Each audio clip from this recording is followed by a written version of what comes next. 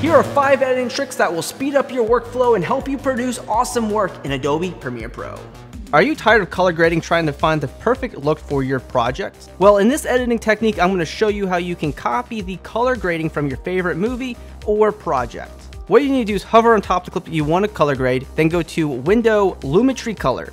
Go to Color Wheels and click on Comparison View next to Color Match. Then make sure you import your reference frame or video clip that you want to copy the grade from. Then move your reference timeline to that frame that you imported. Then click Apply Match. And Premiere will do the best job it can to copy the color grade from that reference frame. And then we quickly hover to other shots and click Apply Match, and it'll automatically apply it to that shot as well. And this isn't a perfect process, so you may need to go to basic color correction and adjust the exposure and the blacks and all that of your scene to fit it perfectly. The next editing technique you need to know about is how to animate anything in 3D space. So perhaps you have a title that you want to rotate, or even animate a logo in 3D space. To do this, go to your effects window, go to Video Effects, go to Perspective, and apply the basic 3D effect to your layer. Now you can animate any of the properties here, so I will animate swivel, move forward in my timeline, and set it to 360 degrees. This will do a full rotation of my edit. And as another quick tip, you can edit the animation velocity of the keyframes by selecting them, right-clicking, and going to Bezier.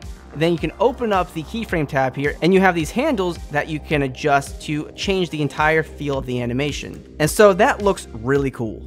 Our third editing technique is a brand new feature in Premiere Pro, which is called text-based editing. This allows you to import an interview, a podcast, or anything that has a lot of speaking to it and edit it based off of the transcript. So how this works is simple. Go to Window, Text. Then I can click on Transcript and click on Transcribe for my shots. Premiere will analyze and create a transcript based on the audio of your shot. So with my transcript created, I can now read it and decide what I don't want to have in my edit. So for example, I could highlight all this text here and click on Lift or Extract. And that will edit our clips. So I can quickly go through my transcript and see the different takes that we recorded and quickly edit those out. And you'll see that also spaces are highlighted. So I can delete spaces in the edit by selecting it and doing the extract key again. And obviously I can select specific sentences rather than whole blocks and edit that out as well. So text-based editing is a whole new way to edit your project just by reading the transcript. Another great editing technique you need to know about is how to add animations to your subtitle text here in Premiere Pro. So I have my transcript ready to go, and I can click on the Create Captions icon to create subtitles. And then when I'm happy with my settings, I'll click on Create Captions. This will add the captions to a subtitle track in my timeline. I can select everything, go to Essential Graphics, go to Edit, and decide to change up my text and all the other parameters.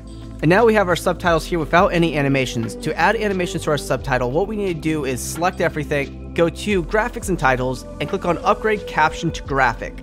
This will add it into our timeline, which then we can go to one of the captions here, go to Effect Controls. We can readjust the anchor point to be on top of our caption in our program monitor. Then we can add a keyframe for scale, move it forward by a few frames, set the scale to 0, and then go between the keyframes and set the scale up to say 120. Then what we can do is select the graphic here in the timeline, copy it, select everything else, right click and click on Paste Attributes. Make sure motion is selected and click OK. And this will apply the animation to every subtitle right here in Premiere Pro. The last editing technique I want to go through is being able to quickly edit your clips to the beat of the music. So this is great for montages or music videos. So the first thing we want to do is obviously import our music, and we can listen to the beat. But what we want to do is for every beat, we want to go to marker and add a marker. Remember the keyboard shortcut. Then for every beat, we can just add a marker, and I'll quickly go through the entire track. So now that my markers are in place, I can go ahead and import my footage.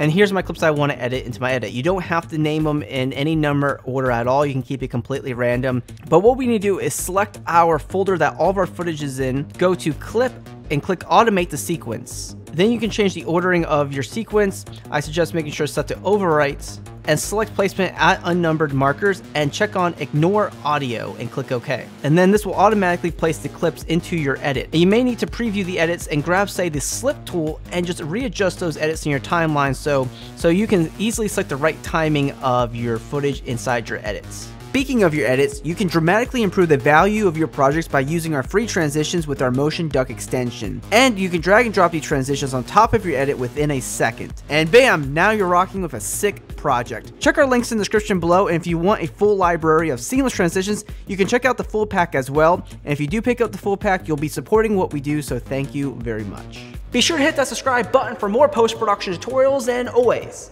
be creating.